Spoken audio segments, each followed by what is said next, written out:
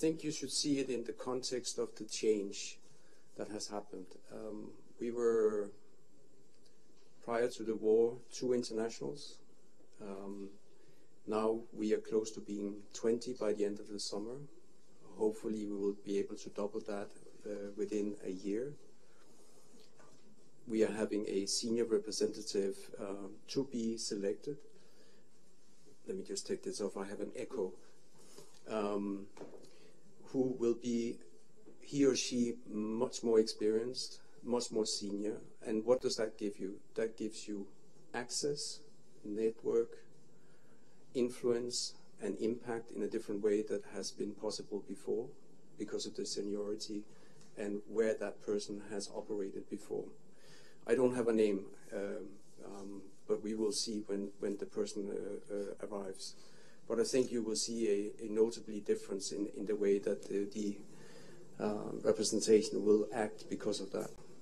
What's important about that person as well is the role, because it will be the civilian interface for NATO, which means that the person will speak for the mission, the representation in terms of capacity building, interoperability, and much of that long-term work that is going to be happening there. And if you will allow me just to say a word or two on the long-term work. Interoperability is boring. It's all about standards and requirements and so forth. But for NATO, it's incredibly important. And one of the untold successes of NATO dates back from the 1950s, in fact, which was all about setting standards so allies, they could work together when they had to fight side by side.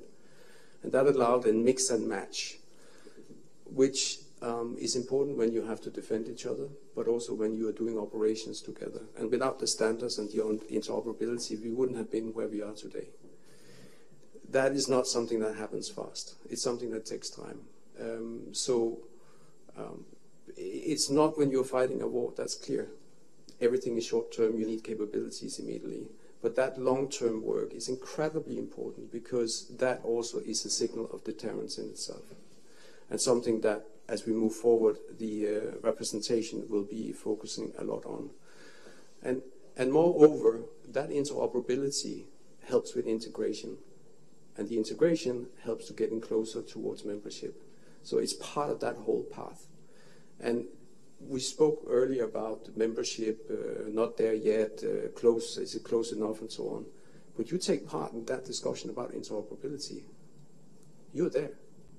So you have the tool, actually, to enable it, partly by yourself as well. So that's also important. I think also you should see the representation and the build-up and reinforcement of this representation as a political signal, but it's also a signal of commitment.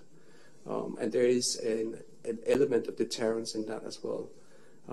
There's a lot of effort and resources that are being put into this.